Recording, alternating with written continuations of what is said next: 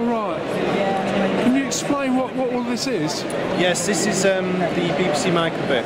Right. There's going to be 1 million computers being given out to school children age 11, 12 during this school term. This school term? This school year.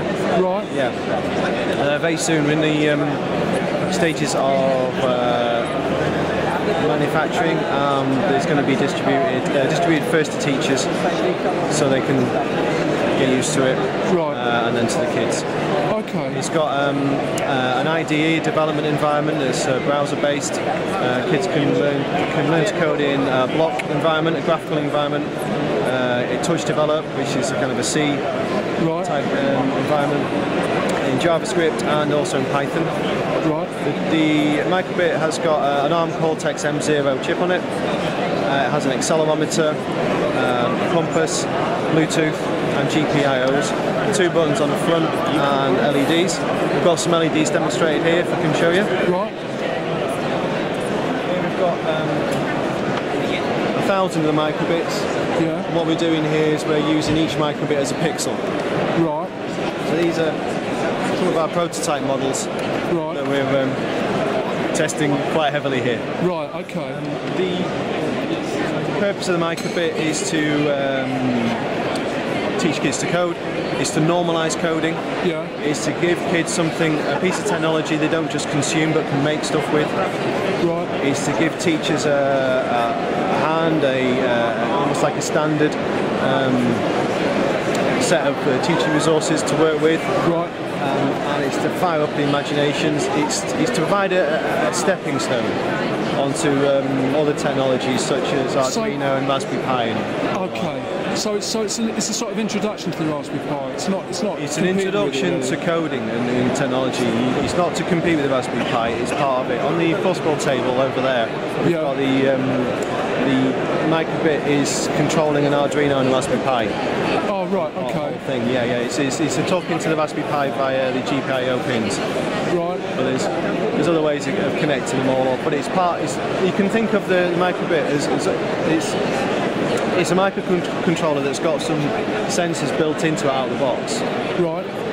And it's very capable, but it's also the idea is to get kids' imagination to go off of it.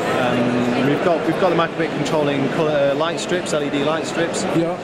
So that opens up things like light painting or choreography or dance. Right. The accelerometer can be usefully embedded into sports equipment. Right. So it can work in the kind of the cross-curricular kind of sense, in that computer studies and say cooking. Make a timer for the perfect egg, the most basic. Right. You can work with a PE lesson. You can work with maths lesson, obviously, and art. So is it only going to be available through schools, or can anybody buy it? Can the general public get hold of it? The general public will be able to get hold of them after it's been released to school children. Okay. It's going to be open sourced. Right.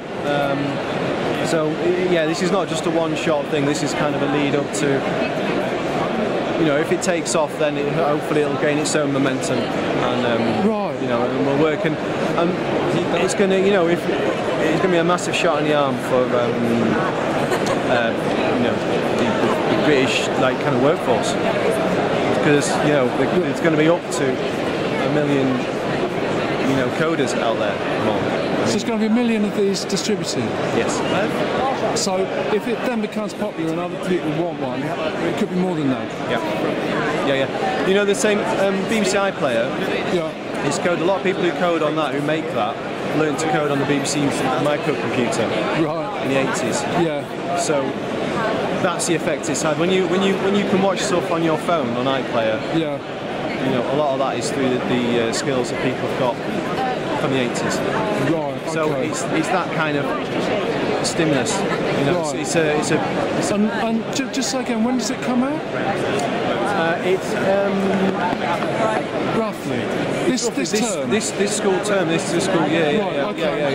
Yeah. Right. Okay. All right. Thank you. You're very welcome.